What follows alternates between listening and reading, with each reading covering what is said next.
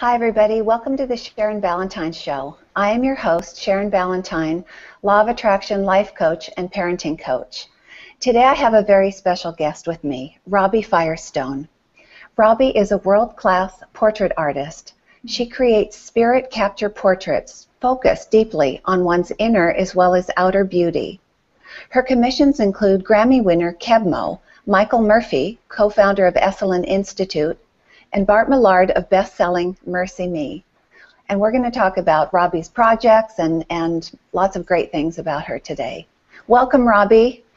Hello, my love. How are you? I'm great, gorgeous. How are you? I'm so happy I'm so good. that we're doing this. We've talked about it for a long time, haven't we? This has been in the works for many months. So yay! It has.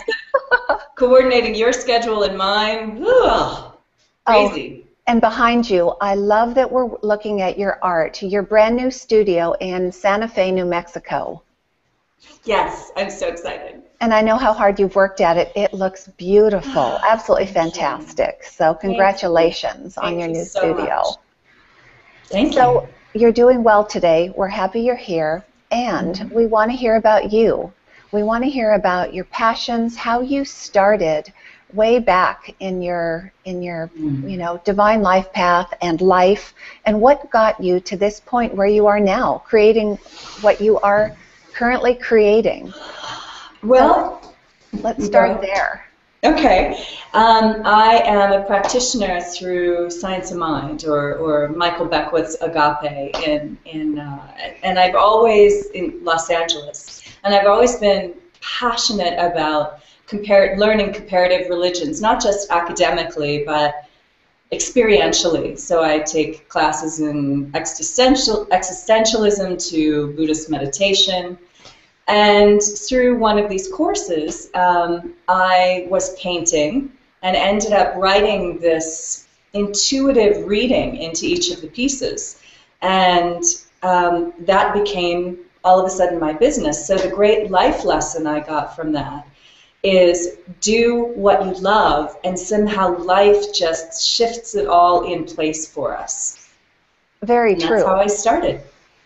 Okay, so absolutely. So when did this happen for you? When did you have this awakening where you knew you were going to be an artist, where that was started to come through you?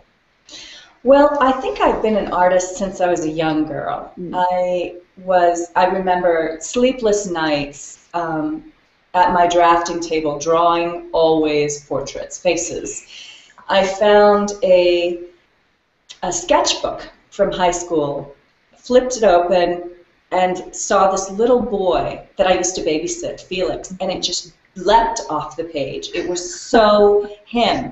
I'll have to show it to you sometime. I'd love to see it. Yeah, it's really kind of demonstrative that I was always fascinated with people's eyes and looking into people's eyes. And then it just, through life, taking different career paths, different jobs, different experiences, found portrait painting again, and then combine the elements to create what I create now, these spirit capture portraits. And being brazen enough, I say I have rhino skin, to be able to do portrait commissions is a completely different beast.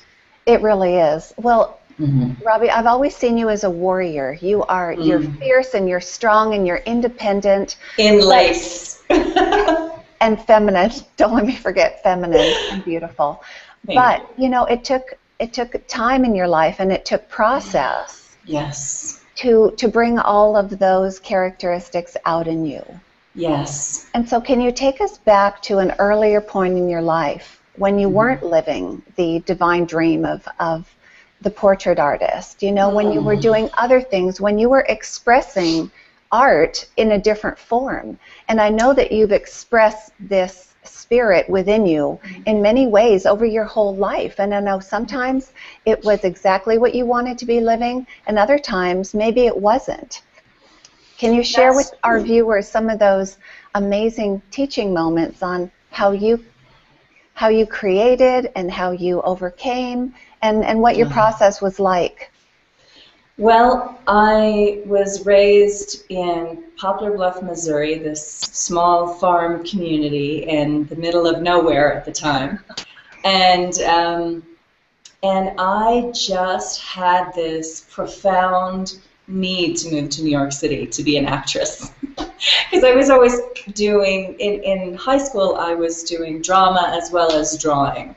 And so I moved to New York and ended up being an actress and going to design school, Parsons School of Design. But foregoing all of my scholarships and the like to this beautiful liberal arts college that I had full ride to.